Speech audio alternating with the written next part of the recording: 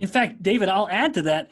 One of the unintended consequences of this kind of broad scale war on salt is that when you restrict salt, you can actually cause insulin resistance. This is a phenomenon documented in humans.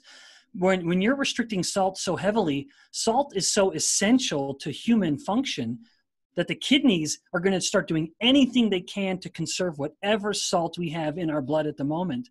And one of the mechanisms the kidneys will do, one of the processes the body will utilize is increasing insulin to increase kidney salt retention. So insulin's helping the kidneys get more miserly, because in this case, the body is desperately holding on to whatever salt it can. And that chronic increase in insulin will start to drive insulin resistance, because chronically elevated insulin is arguably the most fundamental cause of insulin resistance. So my point being, one of the unintended consequences of salt restriction is actually causing insulin resistance.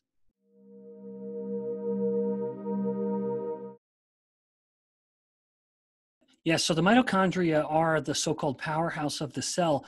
And what is important in that idea is that mitochondria are the site of burning energy, burning nutrients like fat and glucose and ketones and lactate, which are other fuels actually for cells.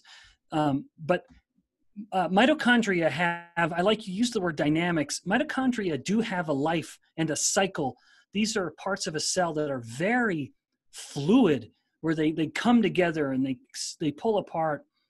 But insulin resistance and the chronically elevated insulin prevents that dynamic cycling of mitochondria.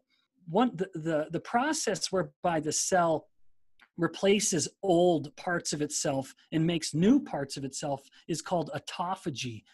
So one of the key ways to help our cells maintain optimal function, and then by extension our body, is to help insulin be low enough, at least from time to time, that the cells can go through autophagy. Because insulin is probably the most powerful inhibitor of autophagy. So when insulin is up, autophagy has stopped.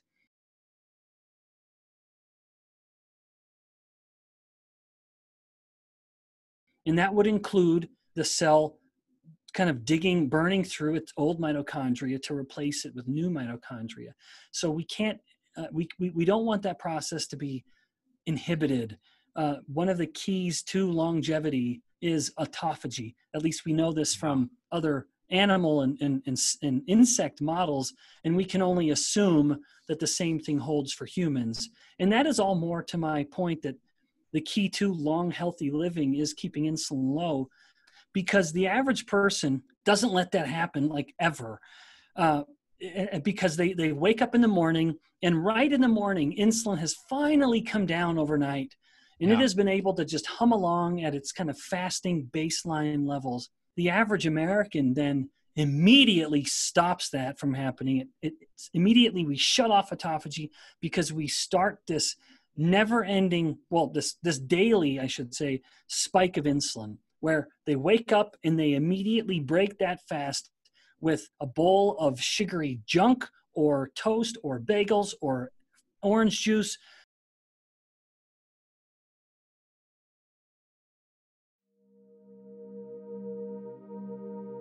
DoctorsToTrust.com, world's #1 site for short, annotated nutrition videos designed to share with loved ones.